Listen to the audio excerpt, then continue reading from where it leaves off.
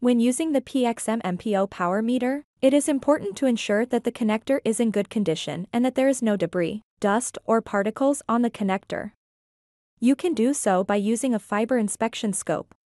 In this case, it is EXFO's FIP 500. It is equipped with an MPO APC keyless adapter tip. It doesn't have any alignment key and is therefore a bit different compared to the LXM. On the PXM, the connector here has a special geometry to accommodate APC for single mode and UPC multi-mode. Insert the inspection scope opposite to the alignment key and then you can perform the inspection of the connector.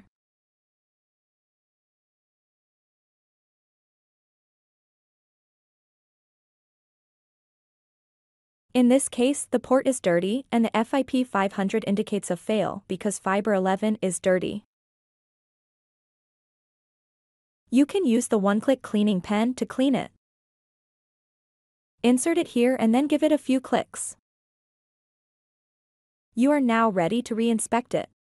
It is always important to inspect before using it to ensure that the cleaning did the job and that it is in good condition.